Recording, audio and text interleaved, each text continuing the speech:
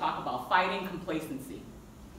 Okay. And in this, and I'll be coming from the 3rd chapter of Thessalonians. And really, when we talk about complacency, it's really just kind of like, well, this is who I am, and this is what I do. Everything else is happening around us. Other people have these urgencies, and you're not paying attention to it. It doesn't matter. It's just a matter of, this is how I do, this is me.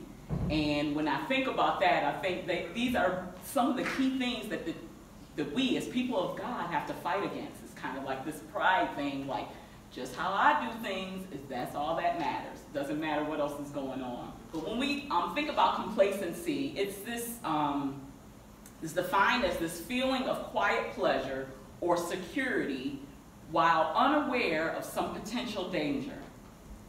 It's self-satisfaction with the existing situation or condition. Don't want to change.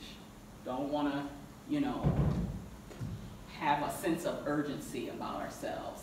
So, as I said before, you know, many of the character flaws that the body of Christ we have to guard against are in the pride family.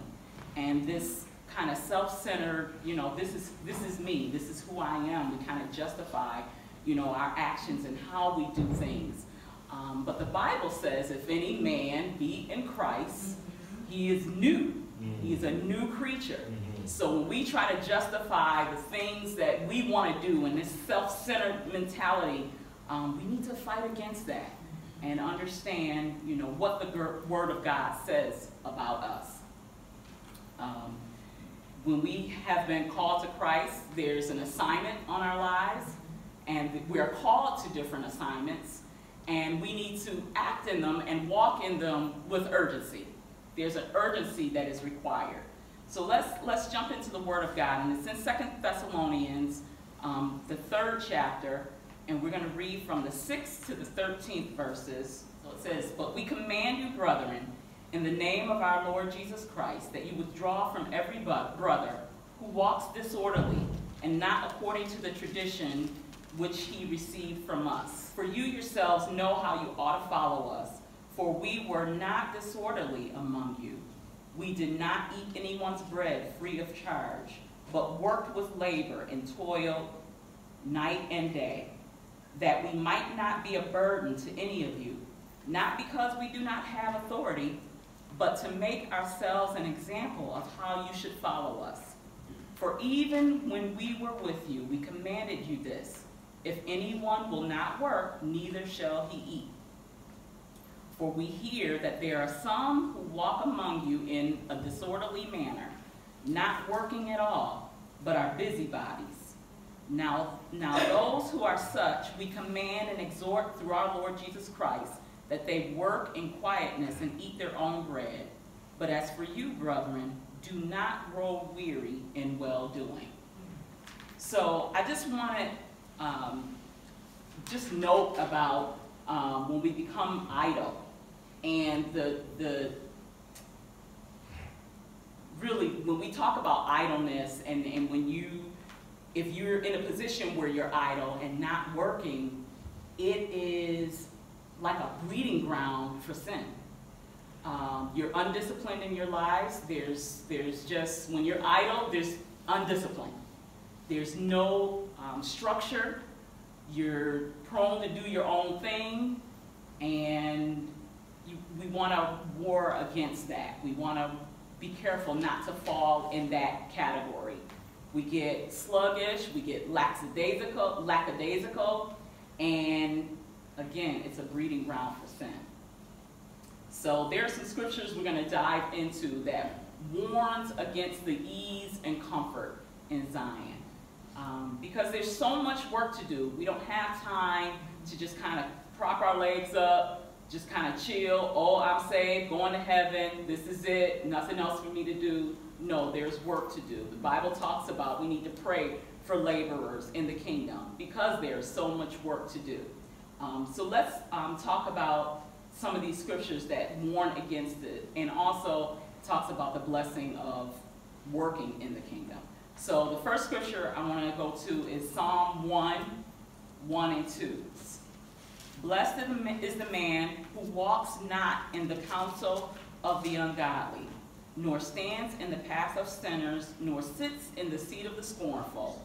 But his delight is in the law of the Lord, and in his law he meditates day and night. And if we recognize the regression that happens, first you're walking in the counsel of the ungodly. Then you're walking along, now all of a sudden you're standing there.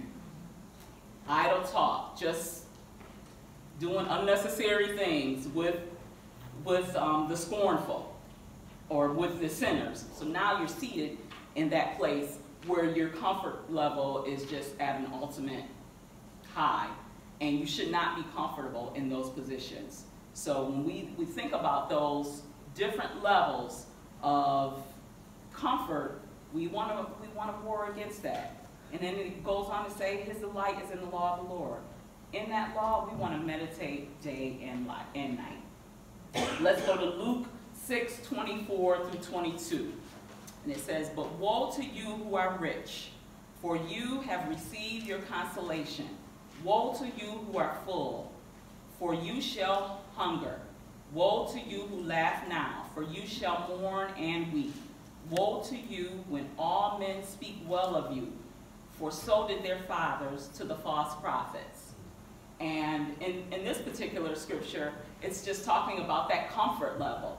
You think you got it all together. Oh yeah, all my bills are paid. Now, just as Sherelle was talking, you know, you have this goat mentality. I don't need a savior. I don't need the Father. But when I read this and it started talking about the rich, I thought about the scripture in Matthew where it talks about lying up treasures here on earth, where rust does corrupt. We don't want to lay our treasures here on earth. They should be above. They should be in heaven, because where your treasure lies, that's where your heart is. Let's go to Jude, the first chapter, the only chapter, 1 and 3. Beloved, while I was diligent, I was very diligent to write to you concerning your common salvation. I found it necessary to write to you, exhorting you to contend earnestly for the faith, which was once for all delivered to the saints. So in that, we just want to earnestly, and the pastor talked about that, we want to urge you to get serious, be on purpose, get in the kingdom of God. We want to war against any complacent spirits or attitudes. And I want to just encourage you to just walk in this earnestly in the faith. And then Revelations 3, the 3rd chapter, 15-19. This is talking about the lukewarm church. I know your works, that you are neither hot nor cold. I could wish that you were cold or hot. So then, because you are lukewarm and neither cold nor hot, I will vomit you out of my mouth. Because you say, I am rich, I have become wealthy, and have need of nothing, and do not know why that you are wretched, miserable, poor, blind, and naked. I counsel you to buy from me my gold refined in the fire, that you may be rich, and white garments, that you may be clothed, that the shame of your nakedness may not be revealed, and anoint your eyes with eye salve, that you may see. As many as I love, I rebuke and chasten. Therefore, be zealous and repent. So in this, we don't want to be the church, the lukewarm church. They were declining, or they were sitting on the fence. And in this passage, Jesus is really encouraging us to just repent. We need to, settle ourselves and repent. We want to fight against falling into traps of being complacent. The last few scriptures I want to share with you is just some ways to fight complacency. But the biggest thing is to get busy working for the Lord. We can't do it in our own strength.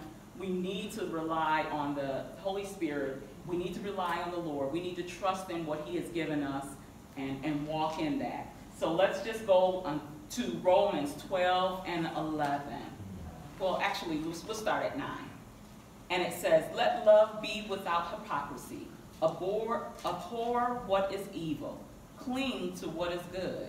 Be kindly affectionate to one another with brotherly love, in honor, giving preference to one another, not lagging in diligence, fervent in spirit, serving the Lord. This is one way we can fight against complacency. Okay, so we want to serve with excellence all the time, not when there's just an audience, not when you're just going to get an award, but know that God is always watching. He's looking for our best.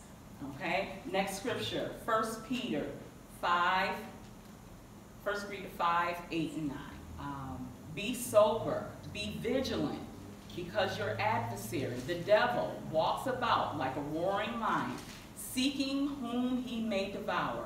Resist him, steadfast in the faith, knowing that the same sufferings are experienced by your brotherhood in the world. So I just want to encourage you, just be self-disciplined. Think rationally, not foolishly. When we talk about being sober, it's the only way you can think rationally is when you're sober-minded. We want to be sober-minded. And the last scripture I want to go to is Galatians 6, 8 and 10. 8 through 10. And it says, for he who sows to his flesh will of the flesh reap corruption, but he who sows to the Spirit will of the Spirit reap everlasting life. And let us not grow weary in well-doing, for in due season we shall reap if we do not lose heart. Therefore, as we have an opportunity, let us do good to all, especially to those who are of the household of faith. So I just want to encourage you, don't give up, don't get discouraged. Sometimes we just kind of get into the mundane of living our lives. Oh, yep, I'm saved, I'm sanctified, I'm filled with the Holy Ghost. It almost sometimes we'll say it as a cliche, you know, but then it's like, what are you doing in the kingdom? What are you doing? Are you just sitting, waiting for the Lord to come back? And that was part of the problem of the church of the Thessalonians. Some of them, and I shouldn't say it, but we believe that some of the Thessalonians were just sitting back, kind of waiting for the Lord to return. They knew his coming was imminent. We just kind of waiting. I've heard people even say, "Oh, you don't have to pay your 30-year mortgage. You got to pay your mortgage. Do what you're supposed to do. Pay your bills. Right. Pay your light bill. You gonna sit in the dark till Jesus comes? Pay a gas bill. We have a responsibility. There are things that we have to do. We have to go to work. There are things we need to do. So it's not for us to just get saved and just kind of sit back, relax, fold our hands, and wait for the return of Jesus. We want some jewels in our crown. And those are going to come about as we work the works of him. And it's important for us to work while it is day. Scripture talks about it. That we work while it is day. Because when night comes, no man will work. No man will work. And then another scripture that I thought about is the 10 virgins. Remember, 5 were wise, I think it was 5 wise, 5 foolish. You know, the 5 wise, they prepare. The foolish is just kind of waiting around or whatever. Now the bridegroom come. Now it's like, oh, give me some oil. Some people in the church, we sitting around want to benefit off of those who are doing the work. No, not so. God has required each one of us a thing to do. We have an assignment to carry out. So do your part. Do your part. Don't become too comfortable. And sometimes as we're sitting, and the Lord does give us an opportunity to rest, because I don't want to make it seem like it's all just work, work, work, work, work. But he gives us times of rest, but he also gives us assignments to do. Even in those times of rest, we'll have that time of rest, and then there's an opportunity to witness to someone. There's an opportunity to come alongside someone. Sometimes you're just in a position where you're going to listen to someone and just help them carry the load. So you want to be in positions to do that. And we're only going to be able to do that in Christ. So I encourage you to get in your word, to humble yourselves, to pray, and turn. You know, sometimes we take that scripture and we pray, oh, I'm praying. Okay, we want to pray, we want to humble ourselves, we want to turn from wicked ways. And if we're not in that place of complacency, we won't get in a position where we will fall into wickedness and other diverse things that we have no business being in. You know, the Thessalonians, they were busybodies, they were doing things they were not supposed to be doing, and that's, like I said, idleness And complacency, breeding ground for sin. Breeding ground for sin, and we want to war against that. So I hope I said something to encourage you, and you all have a blessed day.